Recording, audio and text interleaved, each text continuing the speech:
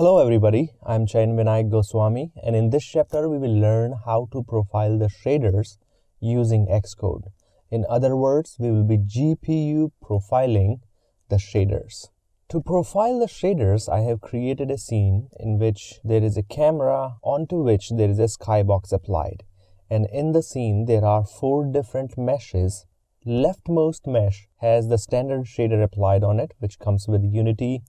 And on the second mesh, we have our shadow shader applied, in which we are calculating the lighting information and we are casting the shadows.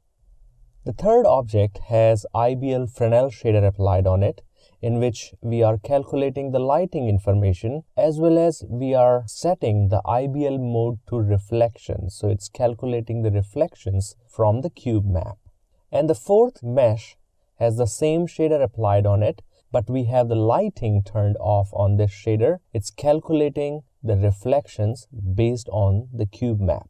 So these are the 4 different instances of the shaders we will be profiling, and we will be using Xcode to read the GPU data.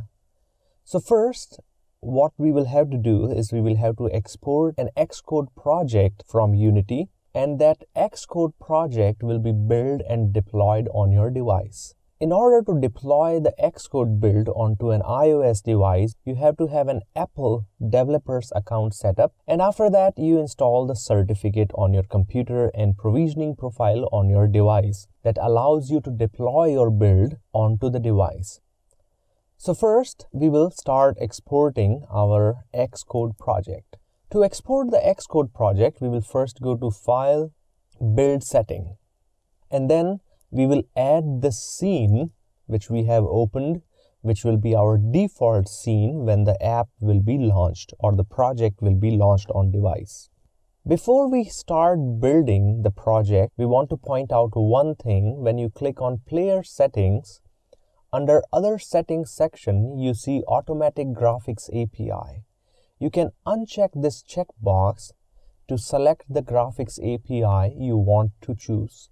You can also prioritize the graphics API you want, and you can also add an additional graphics API, for example, OpenGL ES3.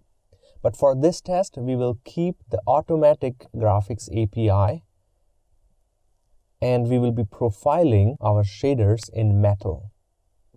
Once we do that, we will start build and running the Xcode project. So you press Build and Run button, and then it would ask you where you want to export the project. And after providing the path, you press Save, and it would start exporting the project.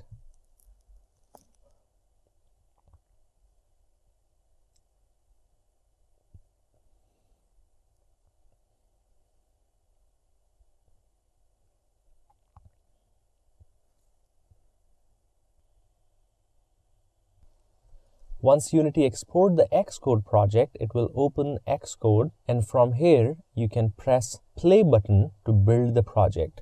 But before we do that, we will go to Product, and then we will go to Scheme, and then we will press Edit Scheme. By default, under Options and GPU Frame Capture, this option is set to automatically enabled. We will set it to Metal because the information that we want to read is available when we capture the GPU from Metal API.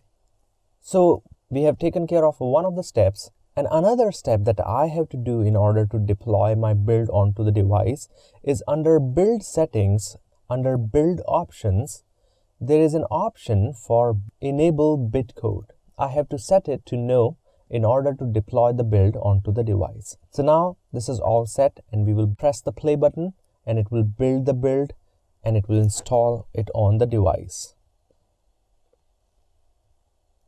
At this point, I have the build running onto my device, and what we will do is we will go to Debug Navigator, and we can see that how much memory our app is taking, what's the energy impact, what is the disk usage, what is the network usage, and what we want to look at is the GPU report.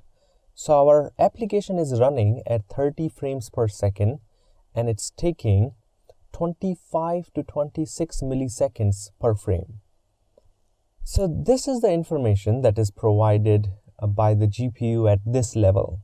But we want more information. We want to go to the deeper level of the information. And to do that, we will press this camera button which says Capture GPU Frame. Once you do that, it will show you that how many shaders are loaded in the app and what is the time in milliseconds taken by every shader. So we have our shadow shader and then the standard shader and the Fresnel shader with two different options. One is calculating the lighting, another is calculating the reflection.